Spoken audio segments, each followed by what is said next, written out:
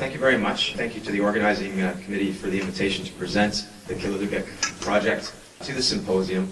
I think it's a project that's kind of flown under the radar in Nunavut over the last while and has the potential to become an important development track project in the near future if everything pans out the way that we hope it would.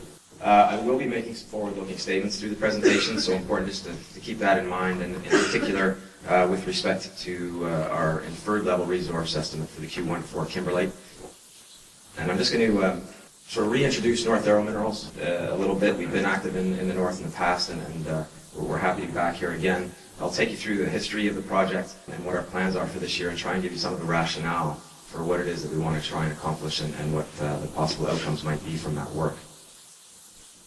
North Arrow, we're a publicly traded company. We listed on the venture exchange based in Vancouver.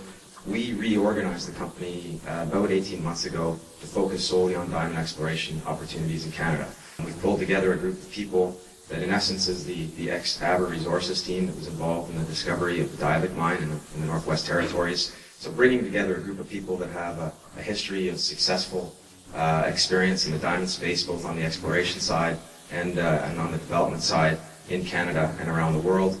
We've married that with some significant financial backing and pulled together a series of projects in Canada that we think that all have significant merit.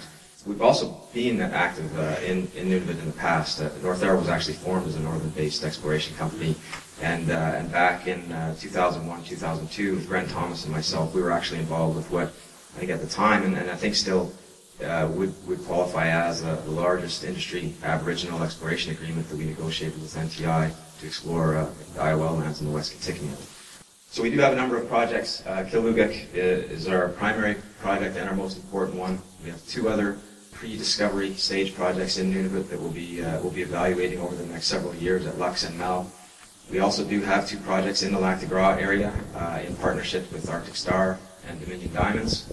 And then our most significant success last year, as we first ramped out our diamond exploration work, was at Piku in Saskatchewan, where we discovered a new field of diamond-bearing kimberlites in partnership with Stornoway Diamond Corporation. We're also in partnership with Stornoway in Ontario at Temiskaming and at Qilalugaq. Qilalugaq is a project that does have a history. The area was originally evaluated by BHP Diamonds in the turn of the century. They discovered a series of 8 kimberlites just north of Repulse Bay in 2003 and 2004, and the Q14 Kimberlite is the largest of those discoveries. Around 2006, Stornoway came onto the project as a partner, and ultimately Stornoway acquired a 100% interest as BHP made their exit from the diamond space. And then Stornoway has been very active after acquiring this project. They've been primarily focused on developing the Renard mine in Quebec, and whenever a project sort of gets to that point, typically it's the other exploration projects that suffer and don't see the funding that's required to move them forward, and that's where North Arrow comes in. We've completed an agreement with Stornoway where we can earn an interest in the Qilalugaq project by funding the collection of a bulk sample, and we're going to be collecting that sample this summer. I mentioned the Q14 Kimberlite as being the most important discovery that BHP made, and it's really pretty unique in a couple of ways. It happens to be the largest of the kimberlites that BHP found in the area, and it was also the highest grade, which is a nice combination to have. And most importantly, it's also closest to the community of Repulse Bay and to Tidewater. The high Arctic has a history of successful mining development for mineral deposits that are located on Tidewater, and we think that's a huge advantage and a huge potential advantage for this project. And the fact that the kimberlite itself sits partly underneath this lake, and we'll look a little bit at the outline, but it sits right in this area. You can see the ocean in the background. It has huge potential benefits when it comes to working on logistics at the exploration side, but also for any potential mining development. And that was one of the really big positives that we looked at in taking on this project. The other was the size of the body. Q14 is a multi-phase, low-bait kimberlite pipe. At its size, it's just over 12.5 hectares of surface area. And in May of last year, we restated a resource estimate that had been completed by Stornoway so that we could consider its feed currents. And the overall body contains just over 48 million tons of kimberlite at an average grade of just over a half carat per ton, and a total contained resource of 26 million carats. And that takes the body down to a depth of about 200 meters, down about here. And then through the drilling, the deepest hole has tested the body to about 285 meters below surface. So we've defined a target for further exploration that could see us add another 15 or so million tons at a very similar grade down to 300 meters depth. So it's quite large. And you can see here, which is also important, just the outline of the body. Part of it is underneath the small lake, and then part of it's on land. And that's something that we'll touch on as well moving forward. Just as a comparison, so we have this resource, and what we looked at is, well, what does this mean? So this slide and the next one just shows the Q1 to 4 resource as a comparison to other more advanced projects or operating mines, shown in red, at the point where they went into production, just to give an idea of where this might sit. This is, it's important to point out, in many ways comparing apples to oranges, in that the Q1 to 4 resource is at the inferred level, so there's a lot less certainty in our numbers than there would be for these other projects. But the important takeaway is just to show that at 26 million contained carats, the resource size is pretty big. It's good. There's a good number of diamonds there. And similarly, when we look at the overall grade at a half carat per ton, or just about 54 carats per 100 ton, the grade is pretty good too. It compares very favorably. And I would point out in particular to the Victor mine, Beers mine in northern Ontario, as a direct comparable in Canada for a remote diamond operation that's been successfully mined at a relatively low grade of about 26 carats per 100 ton. So overall, we can look at the grade of Q1 to 4, we can look at the tonnage and say that, okay, we've got something substantial here. When it comes to evaluating kimberlites, of course, they are a little different than other metals deposits in that you come up with the tonnage and you can come up with the grade, but you need to know that third component, that third sort of leg of the stool, which is what are the diamonds themselves worth. And in order to do that, you need to have a large enough parcel of the stones. When we look at the current parcel of diamonds from Q1 to 4, we have about 64 carats that we can look at and try and evaluate. And what we can sort of characterize from what we see so far is that the diamonds look pretty good. They look like typical Canadian goods. And so in terms of what that means is you can look at Canadian production, and the values range from in the neighborhood of $90 a carat up to over $500 a carat. With where this project is located, I think if we're at the lower end of that range, then it's probably going to be pretty tough to see a development occur. But if we can get a valuation that's in the middle to high end of that range, then this project could start to look pretty interesting quite quickly. In addition to sort of looking at the overall parcel, then we're looking at wanting to get towards a higher valuation, and so then the question is, well, do we see anything that could be a bit of a sweetener or a bit of a kicker that might help this evaluation along?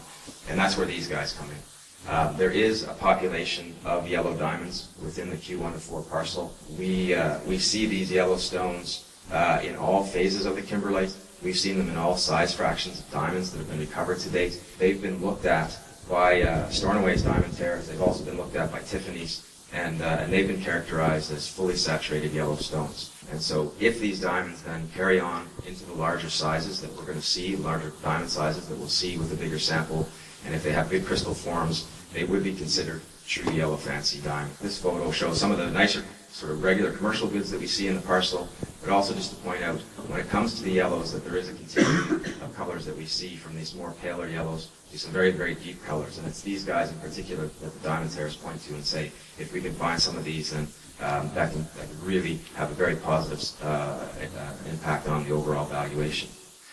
Which then leads to the question, okay, well, can we characterize what that positive impact might be? And luckily for us, we have a direct comparable that we can look to in the Ellendale mine in Australia.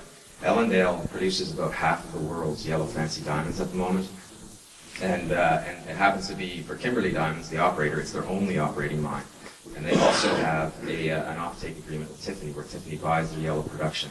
And so with all of those factors, we're able to sort of drill down into their financials and actually pull out what it is that Tiffany pays for the yellow diamonds that come from Ellendale right now. And in the first quarter of 2013, Tiffany paid almost $5,500 US a carat for the rough yellow production out of Ellendale. As a comparable, again, then I mentioned what the Canadian production sells for, which is sort of that $90 to $500 carat range. So I think what you can take away from that is that you're looking at an order of magnitude higher price for fancy yellow diamonds if they're present. So that then allows us to come up with sort of a generic model and say, all right, if you have a generic mining operation, what is the impact of that population of yellow stones? And we have two models here. One where you have a mining operation where 5% of the production is from yellow fancies, and the other is where 10% of the production comes from a yellow fancy population. I'll just focus on the left side, because that matches relatively well with the proportion of stones that we see in the current Q1 to 4 parcel. And just attaching a regular average price from 2012 for rough commercial goods in Antwerp, which was just right around $140 a carat.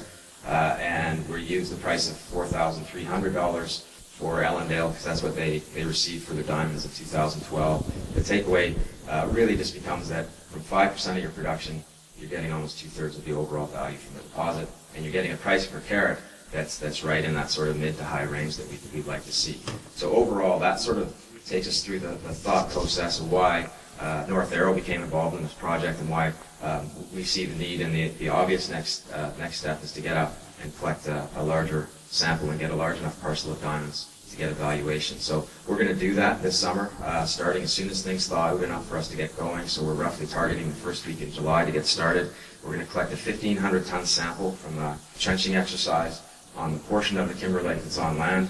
We're going to sling out a little mini excavator, fill up 1-ton mega bags, and sling them to town to ship the sample south for processing. And we're already seeing some of the benefits of being so close to town. We're only 9 kilometers away from Repulse Bay. Our crew can stay in town. Our local hires are going to be able to sleep in their own bed at night as they're working on the project. So it's a really unique situation and a really unique opportunity in Nunavut, just being so close.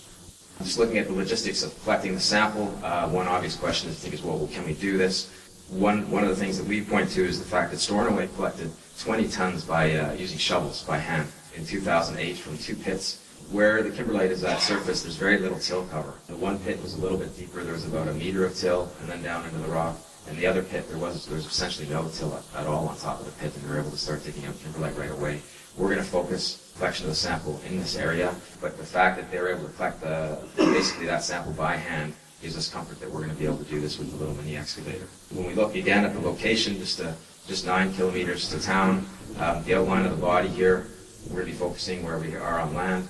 And this slide shows the extent of the trench that we're gonna try and dig. Basically, it's an area about 20 meters by 30 meters. Maybe it'll be 2 different trenches. Maybe it'll be one large one. We're gonna have to kind of feel our way as we start the sampling exercise. You can just see the green dots are the pits that were collected by Stornoway. Obvious question becomes, well, that's one area from what's a very large pipe, and are we sure that that's going to be representative, and does it make sense to collect the sample from this spot? So we think it does make sense for the level of evaluation of the Kimberlite and where we're at right now. As we touched on, it is a multi-phase body, but the sample itself, is going to be collected from this brown phase of the Kimberlite here. This is a classic Kimberley type pyroclastic Kimberlite phase. It's one of 3 phases, the green, the purple, and the brown, that are of that type. From a modeling perspective, the diamonds from those phases all look very similar. The parcel looks identical. And from a modeling perspective, they were treated the same in the current resource. They all have the same grade. There's 2 hypoabyssal facies that one has a slightly lower grade, one has a slightly higher grade, but overall, the grade is relatively consistent across the body. And we also went through a modeling exercise looking at grade variation with depth in 100-meter slices. So the top 100 meters, from 100 to 200 meters, and then even down into the target for exploration. And there's very little grade variation as we go down to depth. And as I mentioned earlier, when it comes to the yellows, their presence in the Kimberlite is very consistent as well. They occur in all phases of the Kimberlite and in all sizes of diamonds that have been covered. And all of that leads us to believe that, yeah, for the level of evaluation we're at right now, we just want to get 500 carats of diamonds to get a taste of what the value might be. So it makes sense to collect it in sort of the quickest, least disruptive, and least expensive manner possible. So we're gonna collect it from that one area. So a 9-kilometer flight from a sample location down to town to a spot just about 1 kilometer north of town, where we have a laydown area. We have some fuel parked there right now. We'll be parking the sample bags in this spot, and then at the end of August, when the annual Sealift arrives, we'll truck the sample down, and over about a 4-day period, we're going to load the Sealift up and ship the sample south to Montreal for processing. In terms of reclamation of the site, again, we have no camp, which is great. All the overburden will get stripped off. We'll collect the trenches down. We're only expecting to dig down about 1 meter into the Kimberlite to give us the sample size that we need. The overburden will be backfilled, recontoured. We can bring out members of the community, make sure everybody's happy with how it's gone. We sling the excavator out, and it's sort of and then we're done with it. And we sit and we wait for the ultimate results on processing the sample. So in terms of timing, we'll be collecting the sample through July and August, shipping the sample south, and ideally it's arriving at the laboratory in Thunder Bay in late September or early October, and over over a 3-month period. We'll process the sample so that in January, February, we have our parcel of diamonds, and we're getting it valued in Antwerp, very similar to the process that Peregrine just went through for Qilalugaq. And then ideally, I'll be back here this time next year with a number that we can plug in here. And then we'll have all 3 components that we need to see if this project is going to move forward or not. We can move forward with the process of completing a preliminary economic assessment, looking at some of the economic parameters for a potential mine development in this area. So that's it. All this we think we can get done for just shy of $4 million. And again, I can't say enough that price tag we think is quite reasonable. It totally makes sense to be doing this program right now to see if this thing can move forward. If the value is there, this really quickly becomes a development track project.